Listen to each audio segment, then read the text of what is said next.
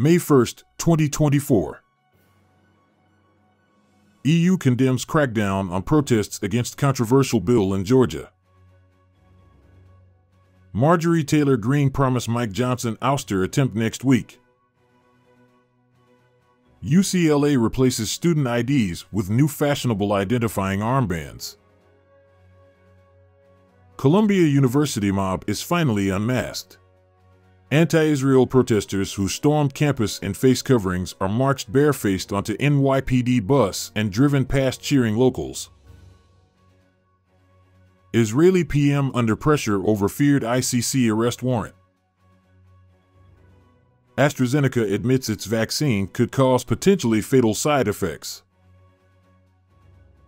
Girl heard monsters in her bedroom wall. It turned out to be something much worse. It's safe to say that Trump still has no idea how inflation works. Columbia chaos. Outside agitators came to NYC campuses to radicalize students in pro-terror protests, says Mayor Adams.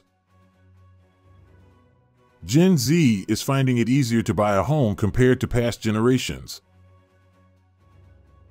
This is Johanna King-Slutsky, a PhD student studying poetry through a Marxian lens. She demanded humanitarian aid so her comrades wouldn't die of dehydration and starvation. DEA expected to reclassify cannabis in historic shift.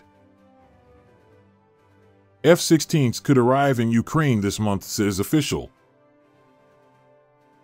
EEOC Commissioner blasts new federal workplace guidelines for erasing women's rights.